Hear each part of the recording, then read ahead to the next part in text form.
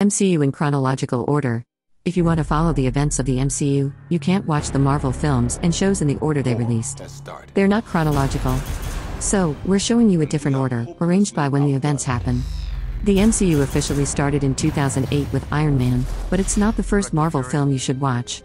Start with Captain America, the first Avenger. It released in 2011 and is the fifth film from Marvel Studios. It begins in 1942, decades before Iron Man. We're only featuring the Marvel movies and select Marvel TV shows, namely the new Disney Plus series, in this main chronological order. There will be a few spoilers. Captain America is the fifth Marvel Studios film, with Iron Man, the Hulk, and Thor all having films before Cap. But it's the first film on our list because the events take place first, during World War II. We see the creation of the super soldier portrayed by Chris Evans, as well as his first battle with Hydra and its leader Red Skull. The film also introduces the Tesseract, which we later discover is the first Infinity Stone, one of the powerful gems that control reality. The second film on our list hit theaters in 2019. In Captain Marvel, which is set in 1995, we see the titular hero Carol Danvers, played by Brie Larson, fall to Earth and begin a hunt for the shape-shifting Skrull aliens. There's as much action here as there is nostalgia, especially if you're a 90s kid, thanks to scenes with blockbuster stores and even dial-up internet. According to the official Marvel timeline, Iron Man takes place in 2010. It's all about genius, inventor, philanthropist, playboy Tony Stark, played by Robert Downey Jr. He is captured by a terrorist organization, the leader of which wants the latest weapons system designed by Stark. However, Stark designs something even more powerful to help himself escape, the first Iron Man suit. The second Iron Man picks up where the first left off, Tony Stark grappling with his Iron Man identity being revealed. The government wants the technology behind his suit, and when Stark refuses to hand it over, another weapons manufacturer shows he's willing to do anything to get his hands on it. This film also introduces fellow Avengers the Black Widow and War Machine. Note, technically, you could watch The Incredible Hulk before Iron Man 2. Marvel said The Incredible Hulk, Iron Man 2, and Thor all happen around the same time, though The Incredible Hulk released a couple years before the others. Confusing, we know. We followed Marvel's official guidance, however, and recommend you watch Iron Man 2 first for consistency purposes. The Incredible Hulk follows Bruce Banner on the run from General Thunderbolt Ross and the US military. Realizing he can't ever hope to control or contain the Hulk, Ross decides to create his own version of the Hulk using another soldier, but he quickly loses control. The Incredible Hulk stars Edward Norton, but Mark Ruffalo replaced him in 2012 and has been the big green man since. The God of Lightning has been banished to Earth from Asgard by his father Odin, all thanks to the trickery of Loki. In order to earn his powers back and control his hammer, Thor, portrayed by Chris Hemsworth, must prove he's worthy. Luckily, he meets a nice Earth scientist, played by Natalie Portman, who can help him set things right before Loki assumes total control of Asgard. The Avengers is the culmination of the so-called Phase 1 of the MCU. With all the main heroes introduced, the real challenge was finding something daunting enough to force them to work together. The combined power of Loki, the Tesseract, and an alien horde invading New York City proved to be the match that made these superheroes become friends in life and on the front line. The third and final standalone Iron Man film takes place 6 months after the giant fight in New York City. Tony Stark is dealing with the memories of the battle that took place and nearly killed him. The memories lead him to build an army of Iron Man suits so he can always be prepared. The second Thor film sees its hero return to Asgard after the Loki-led invasion of New York City. He doesn't have much time to rest, however, as the ancient Dark Elves return. They were once defeated by his grandfather and thought to be extinct. They're back now and seeking the Ether, a powerful weapon that is later revealed to be an Infinity Stone or one of 6 powerful gems in the MCU. Captain America has been working for S.H.I.E.L.D., a special government agency, since the events of the Avengers, but he finds himself questioning the motives of the organization as he learns more about its plans. On top of that, his closest friend returns from the dead and becomes an adversary, the Winter Soldier, played by Sebastian Stan. This film also introduces the Falcon, played by Anthony Mackie. Guardians of the Galaxy stars Chris Pratt as Peter Quill, a rogue scavenger who stumbles across an Infinity Stone hidden in the ruins of an alien world. In a race against time, he forms a ragtag group of outcasts that includes a talking raccoon, voiced by Bradley Cooper, Groot the Talking Tree, and others. Together, they must stop Ronan the Accuser from wielding the Infinity Stone.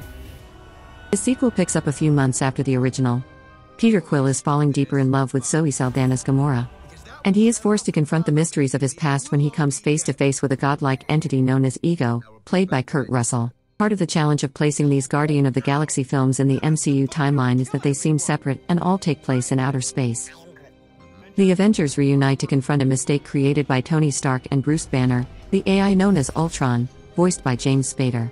If a single robotic version of Ultron is left standing, he can continue fighting the Avengers. This film also introduces new Avengers, the Scarlet Witch, played by Elizabeth Olsen, Quicksilver, played by Aaron Taylor-Johnson, and Vision, played by Paul Bettany. Ant-Man stars Paul Rudd as a cat burglar recruited by Michael Douglas Hank Pym to don the Ant-Man suit in order to stop the technology from becoming weaponized. Pym's former prodigy, played by Corey Stoll, has recreated the technology in the form of a yellow jacket suit, and Ant-Man must battle him and ultimately save the day on the smallest scale imaginable. Although it's a Captain America film, Civil War features almost every single Avenger while adding 2 more heavy hitters to the lineup, Chadwick Boseman's Black Panther and Tom Holland's Spider-Man. Unfortunately, the Avengers are split into different factions due to Captain America wanting to save his friend Bucky Barnes, who appears to be responsible for the bombing of a UN session. The wall-crawling web-slinger makes his solo debut here, where he faces off with Michael Keaton's Vulture, a construction foreman who's become a black-market weapons dealer after recovering technology from the New York City battle in the first Avengers film. On top of all that, Peter Parker is also dealing with all the usual problems that come with being a freshman in high school. Stephen Strange, played by Benedict Cumberbatch, is a world-class surgeon, and he knows it. Strange is insufferable to almost everyone who has to deal with him until a tragic accident takes away the use of his hands. Strange then travels the world searching for a cure that will give him back the use of his hands, and he does find an answer in the form of some ancient magic. After the UN bombing in Captain America, the Civil War, T'Challa must return home to Wakanda and be named king. Once there, he is confronted with the continuing policy of isolation that has helped protect Wakanda. He also faces a mistake from his father's past in the form of Eric Killmonger, who is played by Michael B. Jordan and might be the best villain in any Marvel film. The third solo film for Thor finds the hero jettisoned across space after the death of his father and the destruction of his hammer by his long-lost sister, Hela, played by Cate Blanchett. He finds himself stuck in gladiator fights pitted against the Hulk, who hadn't been seen since the Avengers defeated Ultron. Together, Thor and Hulk team up with Loki and Tessa Thompson's Valkyrie to take on Hela. Scott Lang is back, but he has been placed on house arrest following his role in the Civil War and siding with Captain America. He's been estranged from Hank Pym and Pym's daughter, Hope. But he reluctantly agrees to help them, thinking that Pym might be able to retrieve Hope's mother from the quantum realm. Black Widow is finally getting her own self-titled film, though it's been delayed from hitting theaters due to the coronavirus. Unfortunately, it took Black Widow's demise in Endgame for her to get a standalone movie. Nevertheless, Marvel's next film will follow Scarlett Johansson's Natasha Romanoff during a period of exile in her life. It takes place after the events of Captain America, Civil War, but before Infinity War and the Snap. It's being built up as a prequel to explain Black Widow's background. Black Widow will meet some of her old friends and family as she explores her past, including a fatherly figure, played by David Harbour, who is known as the Red Guardian. He's basically the Soviet Union's answer to Captain America. It wouldn't shock us if there's a big reveal that factors heavily into the future of the MCU. After years of orchestrating things from behind the scenes in order to find all the Infinity Stones, Thanos, voiced by Josh Brolin, has decided to go get them himself. The only thing standing in his way are the Avengers, who are currently spread across the universe. To raise the stakes even more, Thanos' only reason for seeking the power of the stones is to wipe out half of all life in the universe. After Thanos snapped away half of all life, leaving the universe in total chaos, the Avengers must try to make things right.